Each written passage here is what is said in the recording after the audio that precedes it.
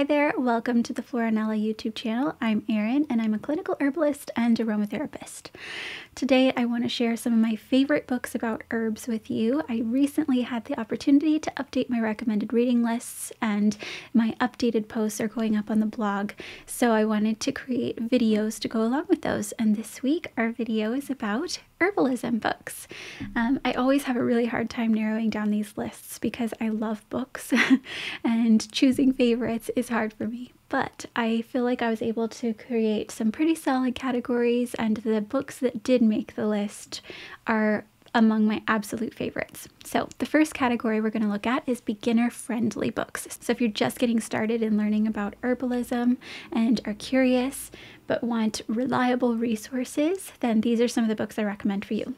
The first book is called Alchemy of Herbs by Rosalie de la Forge, and I love this book because she wrote it in a way that combines both experience with herbs and science. So it's very grounded, but it's also really comprehensive. Rosalie, if you're not familiar with her work, is somebody who teaches people about how to work with the energetics of herbs. And within that perspective, she focuses on the 5 flavors or the 5 tastes of herbs that are most commonly used to categorize herbs. So things like bitter, sour, salty, sweet, etc. And she categorizes herbs into those categories in this book. And for each herb, she tells you about how it's grown, the different varieties that might be available, and then also gives you information about what we know about how that herb can be used based on both historical tradition and scientific studies that are a bit more modern. And then after she does that, she gives you some really wonderful recipes that you can use to make things with that herb. So it helps you to get to know an herb on an individual basis and then actually work with it, which I love.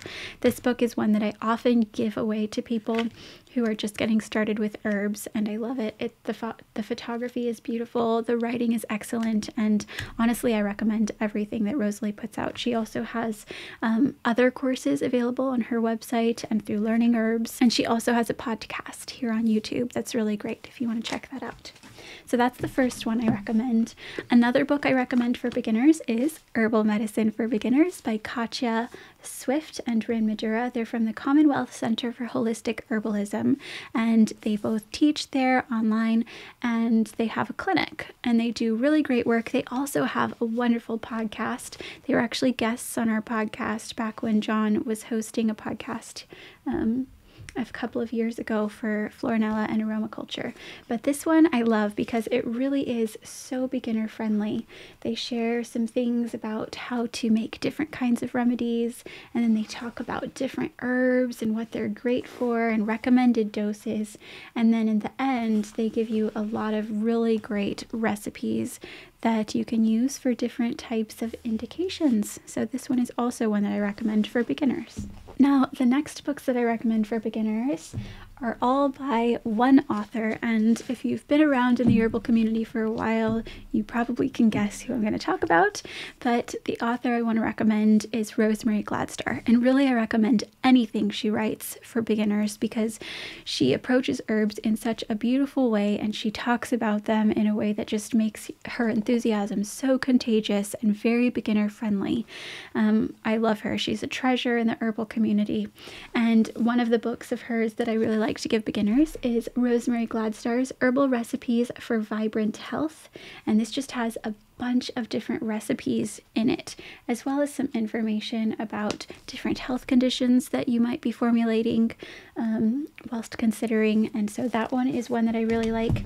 I also really love this one for beginners. It's Rosemary Gladstar's Medicinal Herbs, A Beginner's Guide.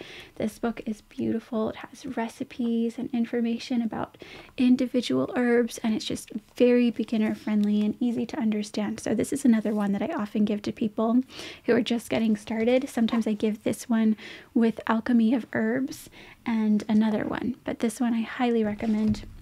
And then she also has other books, 2 of which are Herbal Healing for Women and Herbal Healing for Men. My copy of Herbal Healing for Women is an older one. There's an updated edition that has a different cover, so you might want to look for that one. But this one, Herbal Healing for Men, is also one that I highly recommend for beginners.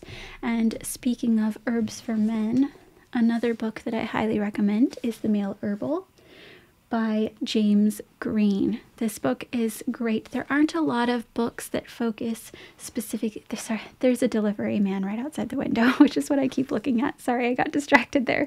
But there aren't a lot of great books on herbs specifically geared toward men and men's health, but Rosemary's and this one by James Green are the two that I tend to recommend the most. This one is very much in depth and comes from a variety of different perspectives that I think a lot of readers would appreciate, so that's one I recommend. Another book that I like to give to beginners is A Modern Herbal by Mrs. Grieve. This book is sometimes sold in volumes because it's actually a really big book, and it's older, and you can find some parts of it available for free online. Sometimes there are a couple of herbal blogs that publish online older herbal books, or portions of them. So you can sometimes find portions of this one online. But what I like about this one is that it's not so much like a how to get started with herbs as it is just a really interesting read if you're wanting to look up how something was historically used in the herbal tradition in different parts of the world. So I like it for that reason. She has a lot of information about, you know, how Culpeper wrote about working with an herb, or how other people in history worked with herbs, and then she talks about the indications that were modern in her time. And it's just a really interesting book that I found amusing when I was beginning. So that's one that I often recommend too for people who are interested in the history of herbs. Now, the next one I recommend for beginners is The Herbal Medicine Maker's Handbook, a home manual, also by James Green. So he also wrote the Male Herbal book that had the green cover. This one is really interesting and great for beginners who are wanting to start making herbal remedies and recipes, teas, tinctures, and syrups and salves and things, because he goes into a lot more depth than some of the more beginner-friendly books do about making really excellent recipes. And so this is one that I think is very, very useful for people who are wanting to get started with formulation. And then the last one I recommend, I actually don't have a copy of with me at the moment, but I have an older edition of it, and it's called The Big Book of Homemade Products for Your Skin, Health, and Home by Jan Berry. She runs a blog called The Nerdy Farm Wife, which is really great. And I have an older edition of this book called 101 Easy Homemade Products for Skin, Health, and Home, Your Skin, Health, and Home. And I love this book. The publisher is Page Street Publishing, and I love that it lays flat. So you can formulate with it really easily, and it will just lay flat because of the binding, the way they've positioned that. The photography in this book is beautiful, like all of Jan's photography is, and she just has some really unique and interesting recipes, and I love her recipes. So that's another one that I recommend, or the updated edition, which is the expanded version. So that is the category for beginners. The next category of books I want to talk about is what I have dubbed the well-researched category. So the first stack we went through was the beginner-friendly books, and those are the ones that are very readable, very experiential, and they might be grounded in science, but they're not focusing heavily on it. And this next category does focus heavily on it. So all of these books are ones that I would recommend for people who either are wanting to train to become clinical herbalists or practicing herbalists, community herbalists, etc., or people who are just wanting to make sure that what they're learning and studying about herbs is very grounded in scientific research. So the first one that I recommend is Clinical Botanical Medicine by Eric Yarnell and Kathy Abaskal and Robert Roundtree. This book is great if you want to look up an herb and see what some of the scientific research on it has found, so that can inform your practice. And then the next one is not so much focused on scientific studies, but it is very well researched. So I included it in this category, and it's called The Business of Botanicals by Anne Armbrecht.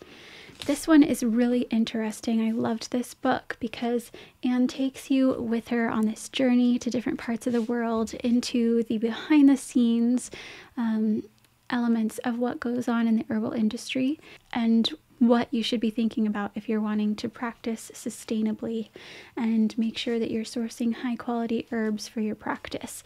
So it's a very interesting read, and I really liked it. It's one that I highly recommend. The next book is very much geared toward clinicians, but it is the American Herbal Products Association's Botanical Safety Handbook. This is the 2nd edition, and this is by far the best resource I know of for checking for herb-drug or herb-herb interactions or safety considerations. So if you are planning on practicing or blending for anyone else or blending for somebody who's taking medications, etc., even if that's just for yourself, I would highly recommend this book. It's pricey, but it's very worth it if you're going to be formulating for other people. And then another book in this category is Principles and Practice of Phytotherapy by Carrie Bone and Simon Mills. This is another textbook that focuses very much on scientific research and studies. So if you want to look up an herb in this book, you'll find a lot of information about what the clinical trials and other research has found on specific herbs. So that can inform your formulating. And then the next one is Botanical Medicine for Women's Health by Dr. Aviva Ram. I tend to love everything she puts out. She's a great writer. She has online courses and a podcast and a blog with a lot of information on it. She has a lot of different books.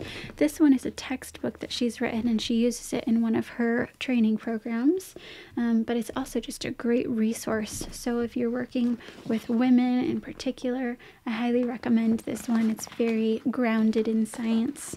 And then lastly in this category, I recommend A Clinical Guide to Blending Liquid Herbs by Carrie Bone. And this one is also very science focused. The different herbal profiles talk about potential indications based on the scientific research that we have available, as well as contraindications, whether the herb is safe for use in pregnancy, and how it's been traditionally used and used pharmacologically as well. So this is another one that I highly recommend if you are leaning toward becoming a practicing clinician. The next category of books that I want to talk about overlaps a little bit with that last one, in that these books are the ones written by experienced practitioners, and a lot of those books that we've covered already are also experienced practitioners. So there is some overlap, but what I like to tell people is that if you really want to start studying herbs, look for the books that are written by people who've been practicing herbalists for a while and who are also quite aware of the scientific research that has been done, is being done on herbs, because they're just going to be a lot more informative than some of the books are that are written by researchers who maybe don't actually work with herbs themselves. So these are some of the ones that I recommend in this category, the category of books written by experienced practitioners. The first is a series of books. These are by Dr. Jill Stansbury, who is an ND, and they all have green spines, slightly different shades of green, but they're called the Herbal Formularies for Health Professionals, and there are different volumes. I think the 5th volume is out now, if I'm remembering correctly, but there are different volumes. So the volume 4 is Neurology, Psychiatry, and Pain Management. Volume 3 was Endocrinology. Volume 2, Circulation and Respiration, and Volume 1, Digestion and Elimination. These are all really good books. She talks about different indications for herbs and what she tends to turn toward in her own practice. So I really like these. And those are all published by Chelsea Green. And then the next herbalist whose books I really like is Matthew Wood. And some of the ones that I recommend for people who are wanting to dive a bit deeper into herbs and learn about how to work with them clinically are the Earthwise Herbal Repertory and the Earthwise Herbal. And I think this one actually is available in a couple of different volumes. So the Herbal Repertory is one where you can look up different conditions and energetic patterns and such, and then see which herbs he tends to recommend for people who are presenting with those types of situations. And then the herbal side is one where he lists individual herbs and then talks about the indications and precautions for those and such. So those go really well together, and I do recommend those. Matthew Wood is also a treasured herbalist in the community. And then one that I highly recommend is Adaptogens by David Winston with Stephen Mames. This is the updated edition. There's also an older one. Adaptogens are a category of herbs that are often misunderstood in the herbal community. And I often hear people appropriating the name of adaptogen and applying it to herbs that aren't actually adaptogens or that we don't know are adaptogens yet. And David talks about that in this book, as well as a lot of other great information about adaptogens. He has individual plant profiles in here, and this is another very science-grounded book that I highly recommend. I love this one. Next, I have Self-Sufficient Herbalism, A Guide to Growing, Gathering, and Processing Herbs for Medicinal Use by Lucy Jones. I first learned about Lucy Jones and her work through Instagram when I was active on social media. I haven't been very much lately, but she is an herbalist over in the UK, and she wrote this book. It was published not that long ago. Let's see, 2020, so during the pandemic, I would guess, or maybe right before it. But this is just a beautiful book. Lucy is an herbalist who grows I think most, if not all, of the herbs she is working with in her apothecary. She's a medical herbalist. And so she's able, and then she also processes them to make her own tinctures and capsules and teas and things. So she is able to write both from the perspective of a medical herbalist and a remedy maker and a gardener, and her work is just really beautiful, and this is a really fantastic book. I love recommending this one because I also love to grow a lot of my own herbs, and I teach people to grow herbs in our classes at Floranella. So this is one that I highly recommend. The next is Body into Balance by Maria Noel Groves. She also teaches through Wintergreen Botanicals Herbal Clinic and Educational Center. And this book is another one that's just very beautiful. The photography in this book is so lovely. The spreads are so pretty. She talks about a lot of different herbs in this one, provides a lot of great recipes, and it's one that I think is very beginner friendly, but also great for people who are wanting to dive a little bit deeper. And then the last book in this category is Medical Herbalism by David Hoffman. This is one of the books that I bought years ago when I wanted to start my clinical training, and it's one that I just really appreciate. His perspective is a very balanced one, and I like that in this book you can look up different conditions and see what kind of therapeutic effects you want to look for, what kind of herbs might be effective based on traditional use or modern research. And then there's also a section with herbal monographs included. So it's a very good book. It's not, I mean, it's large in that it's not, this big. But it's not as intimidating as some of the more textbook type books are. It's one that is easier to read, so I often recommend this one. The next category of books that I want to recommend are the ones that get you into the garden. So at Floranella, one of the approaches I take to teaching is connecting with the plants themselves rather than just an herb you bought online or a little bottle of essential oil that you bought, from your local co-op or website or a friend or something. Because I think that sustainable practice involves growing herbs, or at least being aware of and connecting with those herbs as they're growing in nature, rather than just as a processed product. So one of the things that I wanted to be sure to include in this list was a category of books about gardening and growing herbs. So the first one I want to recommend is Growing Plant Medicine by Rich Ocek. He owns Strictly Medicinal Seeds, which was formerly Horizon Herbs. But everything he writes, I love. His books are all excellent. He writes in such a friendly and endearing voice, and he also brings a wealth of knowledge to everything he writes. And his books have these really cute illustrations done by his daughter.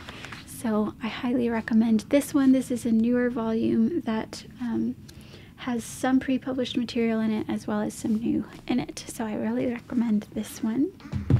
And then another one that I really like to recommend is Grow Your Own Herbal Remedies, again by Maria Noel Groves. And she also wrote the Body into Balance book that I mentioned earlier.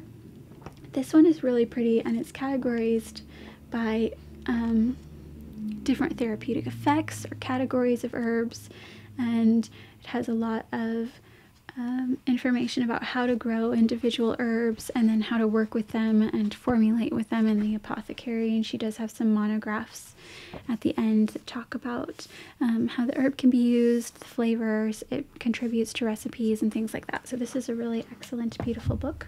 And then the next books are just about gardening in general. So if you want to start growing herbs, but you're not quite sure where to start because you don't actually garden much to begin with, these are books that I think can really help you get started. The first one is called The First Time Gardener, Growing Vegetables by Jessica Sowards. This is a really beautiful book by Jessica Sowards. She has a YouTube channel called Roots and Refuge Farm that's really grown since the beginning of the pandemic. And it's been really neat to watch their family move from Arkansas to South Carolina and build their farm, but she teaches people how to grow food. And so this is her first book. She has 2 now, and this one talks about growing vegetables, but it also talks about getting your garden set up for success and caring for your soil and the kinds of things that you want to think about if you want your garden to be a healthy and diverse place. So I like this one, and I do recommend this for beginning gardeners, even if you're not focused on growing food and you want to grow herbs, because it'll help you kind of understand how to set your garden up and how to care for your soil and how to care for plants. And then the next one that I often recommend to new gardeners and experienced gardeners is What's Wrong with My Plant and How Do I Fix It? I love this book. It's by David Deardorff and Catherine Wadsworth.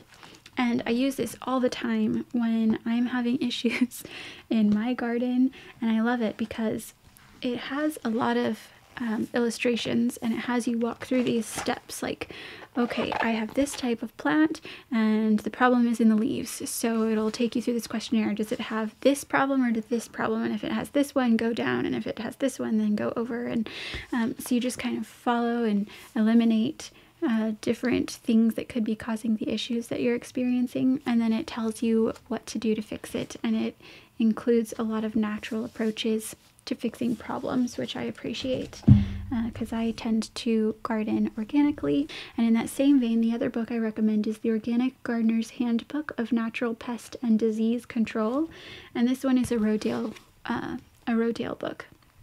This one is similar to the other one in that I use it for troubleshooting and problem solving, but it has a little bit of a different approach, and it also focuses solely on organic management of pest and disease in the garden. So highly recommend that one. And then the last 2 books are ones that are in a category that I'm calling the amusing ones.